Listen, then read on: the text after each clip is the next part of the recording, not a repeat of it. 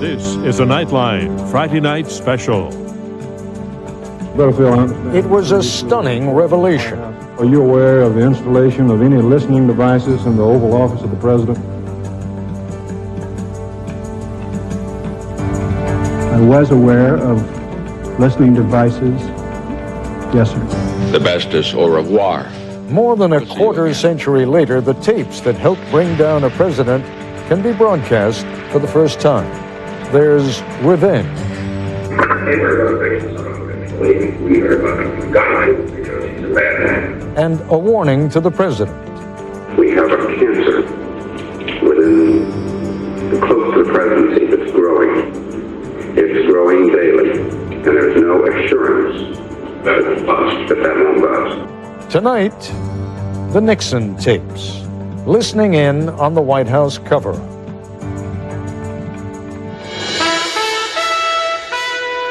From ABC News,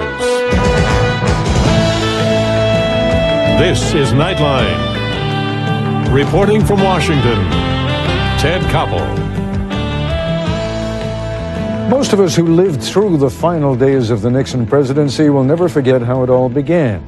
But probably more than half the people alive in America today either weren't born yet or were just too young to have any awareness of what was going on. So let's begin tonight with a thumbnail refresher course.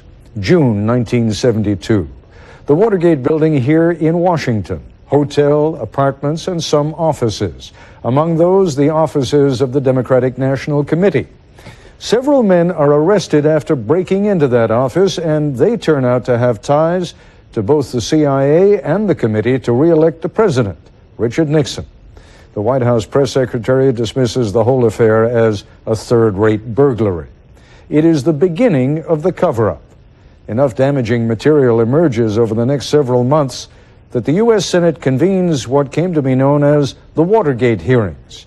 It is at one of those hearings that Minority Counsel Fred Thompson, who would later be elected to the Senate himself, Thompson asks an obscure deputy assistant to the president about a recording system in the White House. Mr. Butterfield, as far as you know from your own personal knowledge, from 1970 then until the present time, all of the president's conversations in the offices mentioned and on the telephones mentioned were recorded.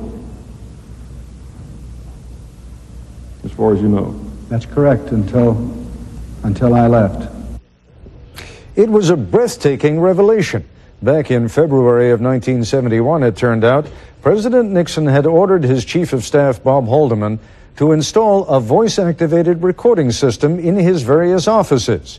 Haldeman was also instructed to have the phones tapped. And while the quality, as you'll hear shortly, was sometimes terrible, those 3,700 hours of taped conversations shattered the cover-up, led to the conviction of several of the president's closest aides, and ultimately convinced Richard Nixon himself that he had to resign. Among the most damaging tapes were some of those released today. The transcripts have been out before, but unless you went to the National Archives, you will not have heard them before today. This first excerpt, in which the president and his chief of staff, Bob Haldeman, discuss using the CIA to shut down an FBI investigation of the break-in, this tape convinced many Republicans to abandon Nixon. And 5 days later, in fact, Mr. Nixon did resign. When Haldeman refers to Walters, incidentally, he's talking about Deputy CIA Director Vernon Walters. Pat Gray was then the acting director of the FBI. The way to handle this now is for us to have Walters call Pat Gray and just say, stay the hell out of this. This is business here. We don't want you going any further. That's not an unusual development. And that would take care of it. Pat Gray, he doesn't want to. Pat does want to. He doesn't know how to, and he doesn't have any basis for doing it. Given this, he will then have the basis. He'll call Mark Fell in, and the two of them, and Mark Fell wants to cooperate because he's ambitious. They'll call them in and say, we've gotten the signal across the river to put the hold on this. And that'll fit rather well because the FBI agents who are working the case at this point feel that's what it is. is the CIA. Good deal. Play it out. That's the way they play it. That's the way we're going to play it. Okay. And joining me now, the former White House counsel to President Nixon, John Dean, now an investment banker in California. How did they know to ask about the taping system? Well, they knew because they were actually following up on my testimony before the Senate when I testified that I believed that Richard Nixon had recorded me. And why did you believe that? I believed it because of Nixon's conduct during very late in our dealings. In one of the conversations, very sensitive conversation, he asked me leading question after leading question. Then at one point he gets up and he goes over to the corner of his office, and in a stage whisper he says something to me. And at that point I said, John, this man is recording you. And so rather than I wanted to make clear to the Senate I believed there was a record of these. That's why they could test that and test the truth of what I was saying. And I put it in, and they kept trying to discredit people or me. And they finally asked Butterfield, and he said, yes, I think Dean was recorded. Now, that piece of tape that we just heard has come to be known as the smoking gun tape. I need to remind our viewers the tape was actually made 5 or 6 days after the break-in, wasn't revealed until 5 days before Mr. Nixon resigned. So there was a 2-year gap there. Right. Why do you take issue with that? Why do you think it was not that damning a piece of tape? Well, when you hear the whole conversation, he's actually following my advice. I was passing on what John Mitchell, the former Attorney General, thought he should do. And in doing so, I was doing it based on my belief that the reason we were concerned at the White House was because of potential Campaign Act violations. Contributors were going to be uncovered as a result of the FBI investigation that we were particularly concerned about. This was something that I had an agreement with the Department of Justice several days earlier. They would not investigate. But in suggesting that the deputy director of the CIA call up the acting director of the FBI, that's clearly using one government agency to block the investigation of another. A week later, it would have been a misuse of an agency. At that time, we were very confused as to what the CIA did know, didn't know, how involved or not involved. We didn't have the answers. And in fact, there is documentary evidence that says that they're not even sure at some early stage like that. So I don't think it was an obstruction. It was defensible by Nixon at that point. Clearly there would come a time, as you lawyers like to say, when indeed you no longer felt that things were so innocent, and you made warning that contained a quote that may be the most famous quote of that time, in which you spoke to the president and said, Mr. President, I think there may be a cancer growing on the presidency. Let's listen to that bite. The reason I thought we ought to talk this morning is because in our conversations, I have the impression that you don't know everything I know, and it makes it very difficult for you to make judgments that only you can make on some of these things. And I thought that you guys, in other words, I've got to know why you view something. Well, let me unravel something. Let me give you my overall first, your judgment as to where it stands and where we go. I think that there's no doubt about the seriousness of the problem we've got. We have a cancer close to the presidency that's growing. It's growing daily. It's compounding. It grows geometrically now because it compounds itself. That'll be clear as I explain, some of the details of why it is. And basically it's because, one, we're being blackmailed. Two, people are going to start perjuring themselves very quickly that have not had to perjure themselves to protect other people and the like. And that is and there's no assurance that won't bust. Now, it sounds, John, as I hear the president, as though he is really eager to hear. Almost pathetically eager to hear what these terrible things are that are going on. But you then proceeded to tell him what was his reaction as you told him. Yeah, this is a very lengthy conversation. It runs over an hour, and I raise one horrible after another. I'm trying to really reach in and tell him the criminality that I think that he has to deal with at the White House. And every time I'd throw one up, he would bat it away. If you go on and hear this conversation, you'll hear pauses at time where I'm really somewhat surprised at the president's reaction. and I'm not quite sure how to deal with it next, so I just keep throwing one after another after another. The first time I'd ever gathered all this information in my mind and tried to tell it to somebody in summary form, thinking it was pretty devastating. And I had hoped the president would, put his hand down on the desk and say, this has got to end. Did you really believe when you went in, when you sort of prepared yourself for this conversation, that you were informing a man who knew nothing about it? And what do you think now? Well, I was prepared to give him the benefit of the doubt. That's the way I set up the conversation with him. I now know, having read other transcripts of conversations, that he knew a lot more than I thought. However, I must say I don't think he knew everything, and he has written himself that I'm the only one who tried to warn him. And as a consequence of those warnings, did he give you any indication that he was going to do anything, or was it just batting him all aside? It was batting him aside, and as we know from later tapes, he actually went to visit Rosemary Woods when he left me to see if she had some money, because that's one of the problems that I was raising. That hush money would be required. That's right. And that, in fact, is going to be one of the things we talk about when we come back. Wiretapping the Democrats and hush money. This is ABC News Nightline, brought to you by Charles Schwab.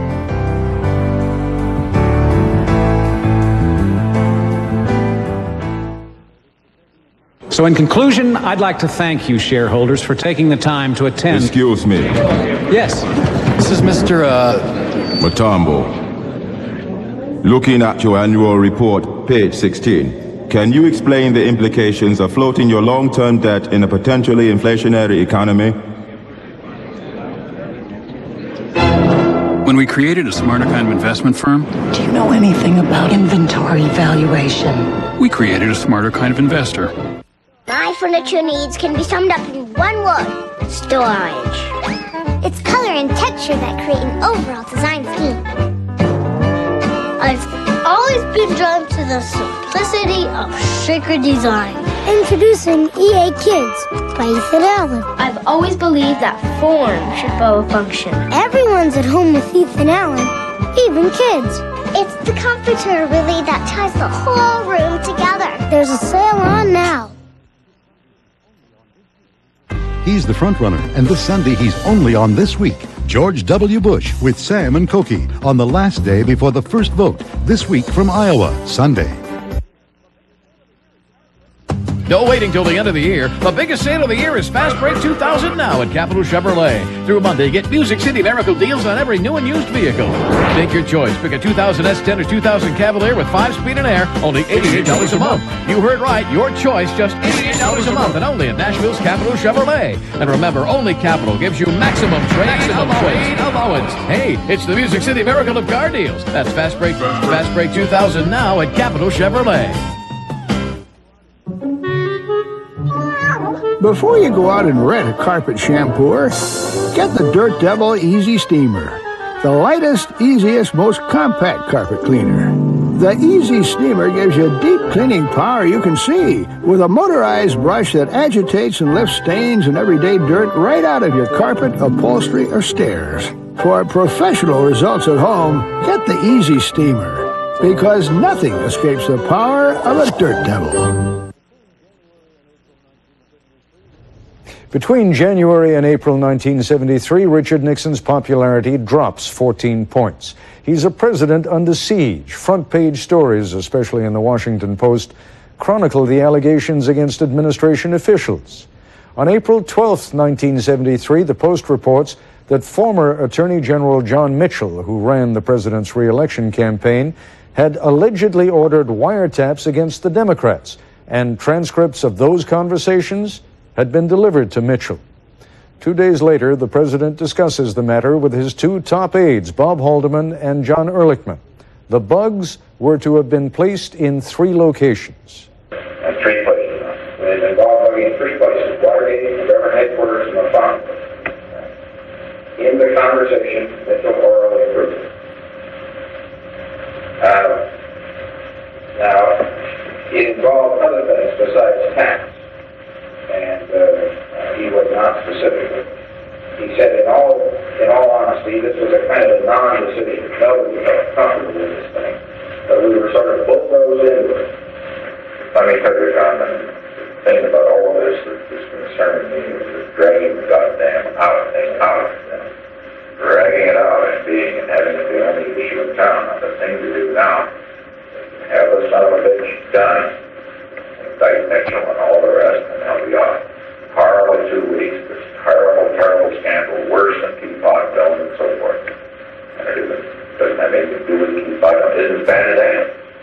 I mean, there's got to be no finality involved in the damn thing, no thievery or anything of that sort of thing.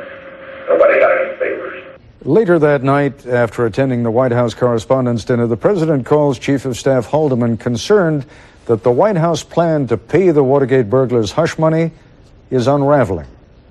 I just don't know how it's going to come out, though. That's the whole point. And I just don't know. When I was serious, when I said to John at the end there, I said, God damn it, all these guys that participated in raising the money and so forth have got to stick to the line that they did not raise this money to obstruct justice. Yeah. We shall see. And it's the word of the felons against the word of the men that raise the money. Yeah, that's right. And I'm back once again with John Dean. He sure doesn't sound like an innocent in that second conversation. No, he doesn't. At this point, the cover-up is clearly falling apart. I have stepped forward. I had told him I was going to go to the prosecutors. I had gone to the prosecutors, and obstruction of justice was quickly becoming the issue. We divided it between pre and post. In other words, pre-break-in, post-break-in. And the post problems after the break-in were now becoming the serious problem, which had always troubled me the most. What surprised me a little bit is how quickly he is prepared to discard his old friend, and he really was his old friend, John Mitchell. I mean, publicly, Nixon always seemed to agonize about these things. Here, privately, seems easy. Well, as the later tapes show, I was the next to go and would become enemy number one. As the prosecutors once said, I went from good John Dean to mean John Dean. On one level, his instincts are right. I mean, he just wasn't prepared to go far enough, and that is, let's get this thing out. Let's really burst the canker. That being my belief, and my advice to him was that not only did I have to resign, Haldeman and Ehrlichman had to resign, everybody had to go. It was the only way to give him a chance to get out in front of it, and I think if he'd done that, he might have survived. I was going to say very quickly, because eventually he dumped every one of you, threw you all overboard. If he'd done it quickly, immediately, would he have saved his presidency? I think he could have certainly gone a long way to doing that. I thought when I started forward, the others would follow me. I learned just the opposite was the course. I'd picked a fight rather than find a solution. When we come back, President Nixon summons John Dean and, as John has suggested, asks him to resign.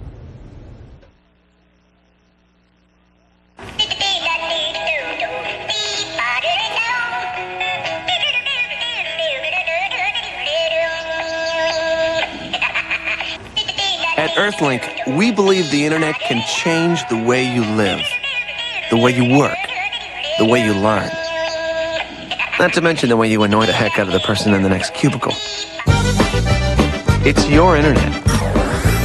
We just connect you to it. Earthlink and Sprint are internet partners. When I was 9 months pregnant, my husband beat me. One night, he came after me with a knife and barely missed our son. I left. My kids and I ended up at a shelter. I realized it wasn't my fault. Women are beaten every day, and if we stayed, I knew he would hurt my daughter. All across the country, battered women and children are starting new lives, thanks in part to Philip Morris, one of the largest supporters of programs that feed, shelter, and counsel victims of domestic violence. But what frightened me most was that if we stayed, I was putting my son at risk of becoming a batterer himself. I grew up in a very loving home. My kids deserve to grow up in one too. Working to make a difference. The people of Philip Morris. That new boss is from another planet. Totally spaced out at that meeting. Hey, what's that on your desk? ABCnews.com. Ready when you are. I went through a divorce last year, and getting back on my feet has been tough. But the one thing I had to have was a car of my own. I had some credit problems, but I got a yes from 1-800-GET-A-YES. I lost my job a while back, but now I'm working again. I had some hard times, and nobody wanted to give me a break. But then I heard about 1-800-GET-A-YES. It's a free call and a free service. And they said yes to me. Got your credit in a mess, dial 1-800-GET-A-YES.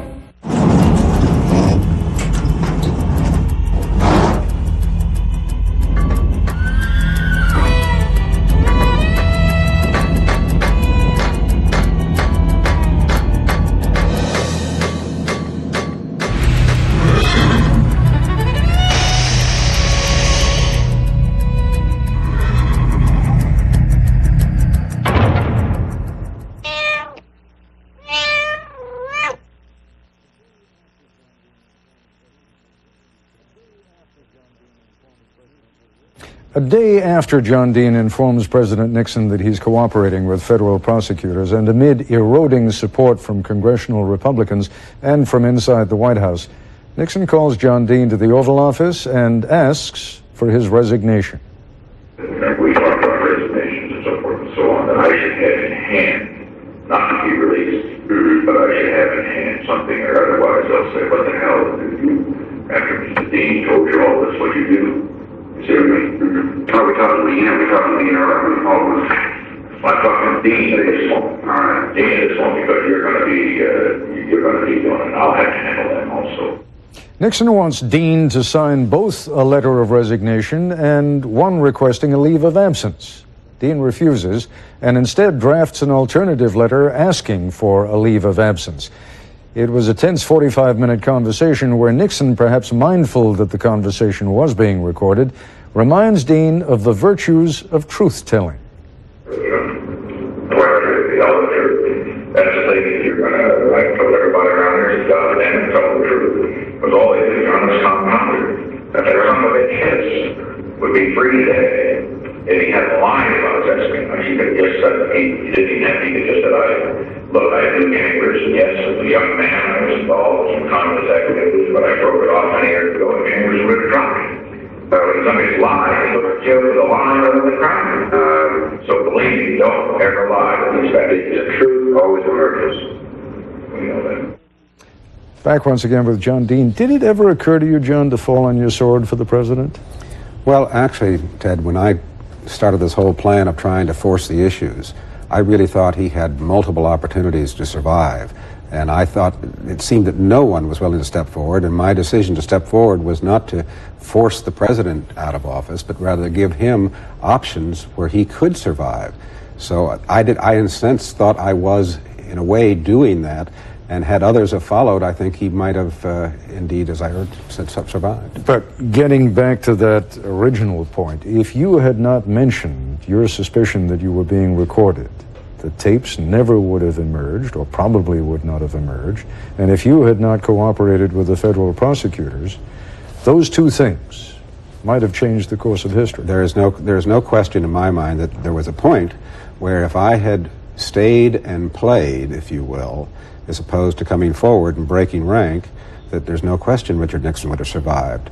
I might not have been indicted even, because all there was hearsay at that point as to above the men who'd been arrested at the Watergate. So who knows what would have happened, but I just wasn't prepared to live my life that way. You really became famous for having a steel trap memory. I mean, it turns out that the tapes, in fact, confirmed almost verbatim sometimes what had been said in those conversations. When the president was talking about, you got to tell the truth, as he was at the end of that last conversation, what was he about there? Well, was he just being very conscious of the fact that there were microphones all over the place? I think so. The night before is when I had become convinced he was recording me, on the 15th. This was on a Monday morning where he was asking for my resignation, and I thought very much that whole conversation, that again, it was filled with leading questions, was really to make a record. And so there was little question in my mind that indeed is what he was doing. You were a young man at the time. What gave you the spine to say to the President of the United States, no, I'm not going to resign? Well, because I thought the right thing to do was not just for me to resign, but for those from whom I'd taken my instruction, Haldeman and Ehrlichman, to go too, and that would solve his problem. Explain to me, I mean, people have always put it in terms of why didn't he burn the tapes? My question is, why did he leave those microphones in place? Why didn't he just tell the Secret Service, tear them all out?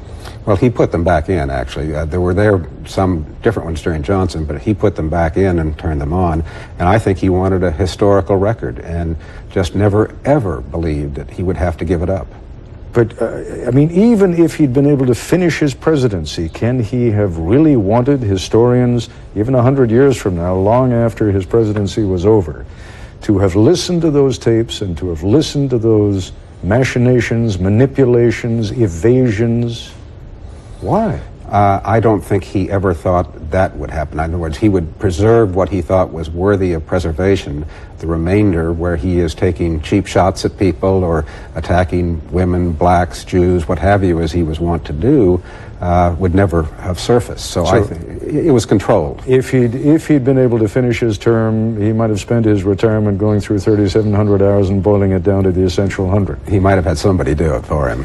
John Dean, thank you. Another batch of Nixon tapes will be released early next month. I'll tell you about those in a moment. I want it to be a new way of looking at things. I want it to be larger than life. I want it to be the second industrial revolution. I wanted to level the playing field. Nortel Networks is building the new high-performance internet, and the network's businesses need to take advantage of it. So tell us, what do you want the internet to be? A cash cow. Right now, over me. Would you like a bigger washer and dryer? That'd be great. Well, Sears has great deals during their semi-annual home appliance sale. You can save $120 on a Kenmore Super Capacity Plus washer and dryer. Kenmore? Kenmore. I like Kenmore. What's not to like? You'll save on other top-name appliances, too. Top names are my favorite kind. Plus, get 0% finance charge till next January when you buy any home appliance, home audio, or video over $399 with your Sears card. So, that clinches it. Get in there. Offer ends Saturday. Saturday on the ABC Big Picture Show. Robin Williams, Nathan Lane, Hank Azaria, and Callista Flockhart. When the parents of the bride... Who is his father? His father is in the arts. Madonna!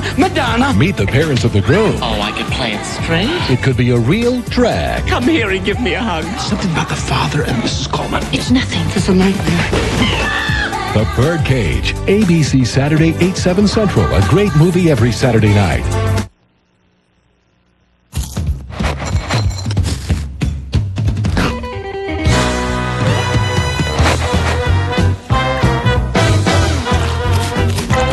Now hear this. The FDA agrees eating whole grain foods like post-shredded wheat as part of a low-fat diet may help you reduce your risk of heart disease and certain cancers.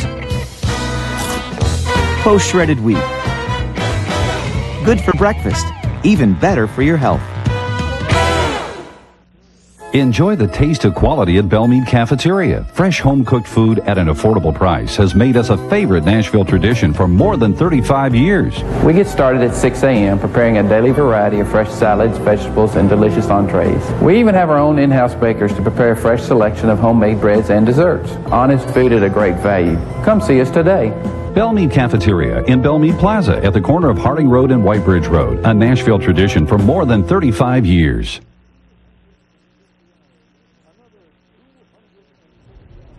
Another 250 hours of Nixon conversations, what are called the abuse of government power tapes, including that famous 18.5-minute gap, will be released February 2nd.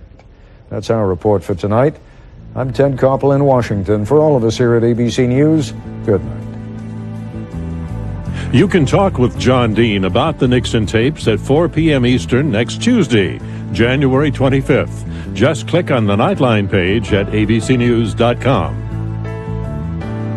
You can order a transcript or video cassette of this or any other Nightline broadcast by dialing 1-800-CALL-ABC. This has been a presentation of ABC News. More Americans get their news from ABC News than from any other source. Super Bowl Sunday. ABC's got the game and the hottest party in the world.